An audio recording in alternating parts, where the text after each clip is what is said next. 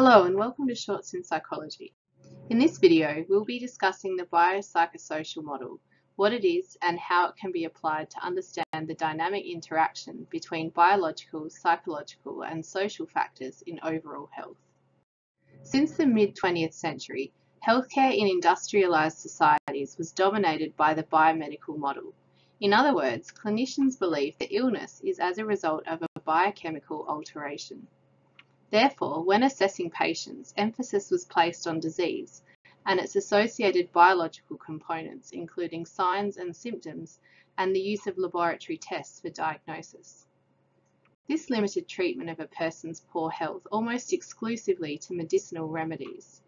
As a result, the biomedical approach has many limitations, the main one being that it is a very linear and reductionist model of the cause of disease.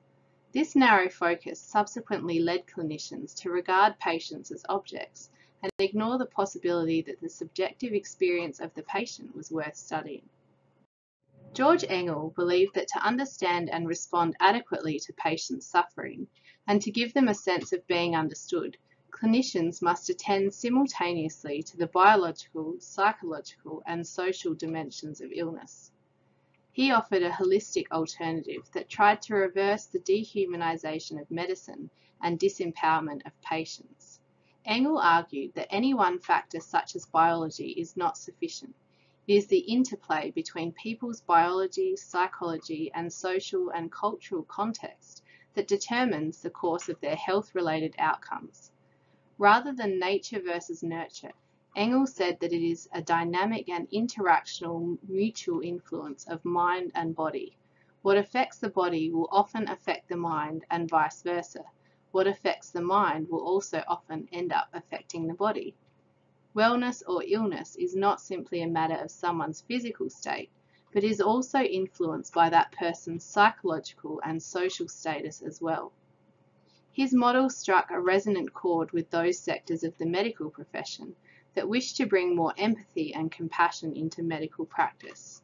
Engel's new model came to be known as the Biopsychosocial Model.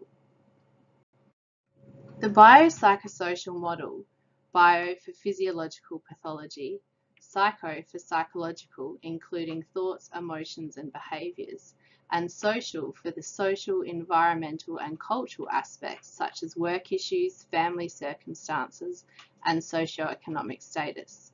Again, Engel iterated that any one factor alone is not sufficient. It is the interplay between people's genetic makeup, mental health and behaviour, and social and cultural context that determines the course of their health-related outcomes. Let's deep dive into each of these components and what they encompass. Biological influences on health include an individual's genetic makeup. Many disorders have an inherited genetic vulnerability. The greatest single risk factor for developing schizophrenia, for example, is having a first-degree relative with the disease.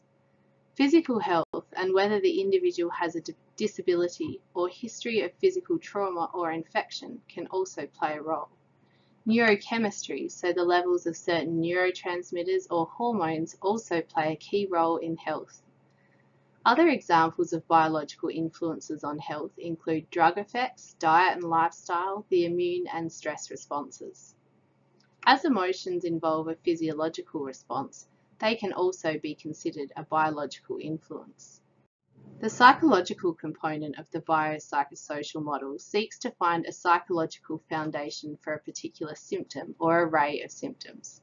There are a wide range of possible psychological influences. Some of the main ones include the individual's personality, perceptions, self-esteem, attitudes, and beliefs. Emotions such as irritability and overwhelming sadness could also play a role. Other examples of psychological influences include coping skills, social skills, grief, and trauma. Social factors include socioeconomic status, work, school, and interpersonal relationships. For instance, losing one's job or ending a romantic relationship may place one at risk of stress and illness. Such life events may predispose an individual to developing depression, which may in turn contribute to physical health problems. Peer group, lifestyle and societal norms can also have a big impact. For example, the fashion industry and the media promote an unhealthy standard of beauty that emphasises thinness over health. This exerts social pressure to attain this ideal body image, despite the obvious health risks, and could lead an individual to develop an eating disorder. Also included in the social domain are cultural factors. For instance, differences in the circumstances, expectations, and belief systems of different cultural groups contribute to different prevalence rates and symptom expression of disorders. For example, anorexia is less common in non-Western cultures because they put less emphasis on thinness in women. Culture can vary across a small geographic range, such as from lower income to higher income areas, and rates of disease and illness differ across these communities accordingly. There are many other social factors that can influence overall health. Some others include education, family circumstances, abuse, and neglect. This diagram shows how biological, psychological, and sociological factors overlap to determine overall health. For example, individuals with a genetic vulnerability may be more likely to display negative thinking that puts them at risk for depression. Alternatively, psychological factors may exacerbate a biological predisposition by putting a genetically vulnerable person at risk for other risk behaviours. For example, depression on its own may not cause liver problems, but a person with depression may be more likely to abuse alcohol and therefore develop liver damage. Increased risk-taking leads to an increased likelihood of disease. Let's now examine a specific psychological disorder using the biopsychosocial model. The example we'll use is depression.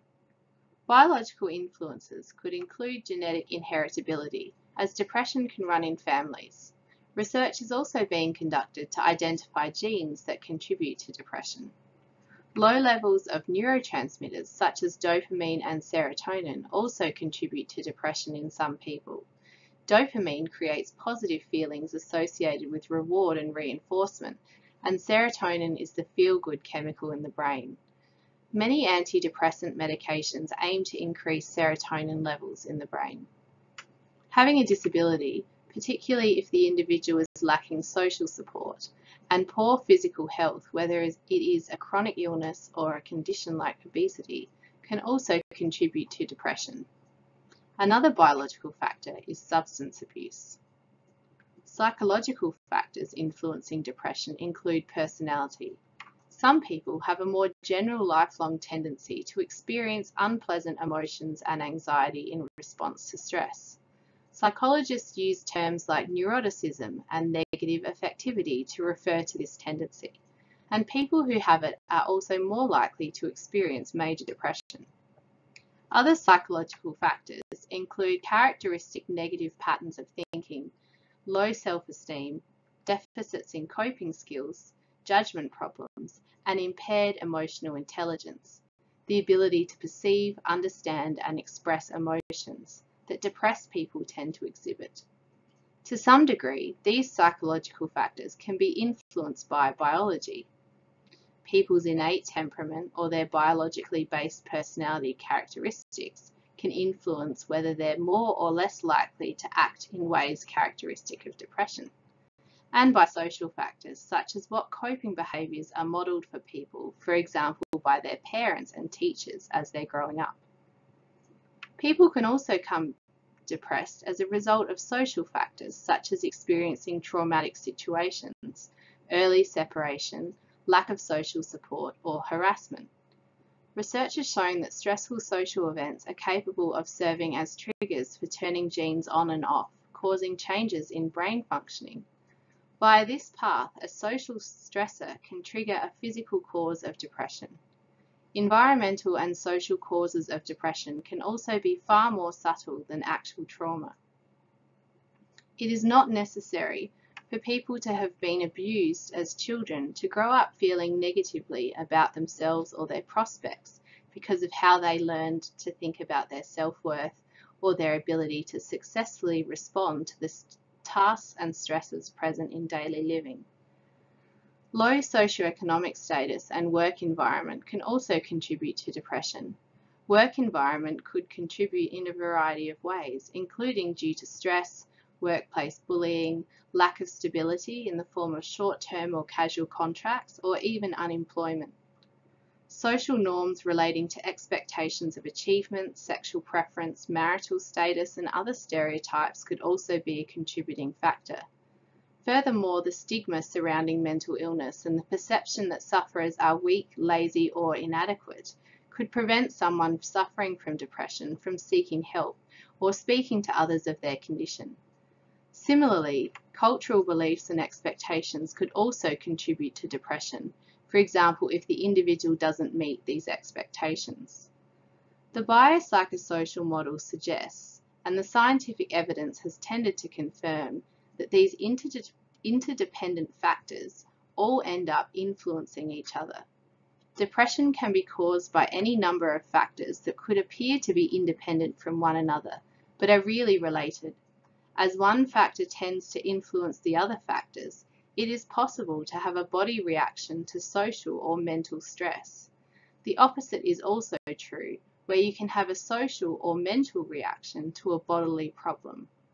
The way that the various causes of depression affect one another make it very important that all factors be taken into account when trying to form a complete explanation of depression. Recognizing and understanding and responding to all factors that affect health requires the healthcare provider to integrate the biological aspects of the disease with the psychological and social aspects of the patient.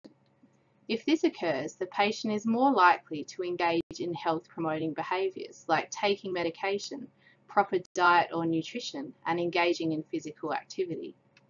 Ultimately, the goal of the biopsychosocial model is to develop a patient-centered care plan that is realistic in order to achieve the best possible health outcomes.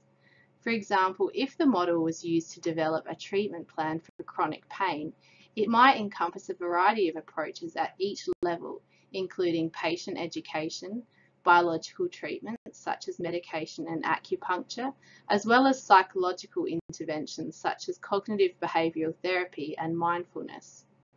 While there are limitations to Engel's model, its enduring contribution is that it has changed the way illness, suffering, and healing are viewed by clinicians.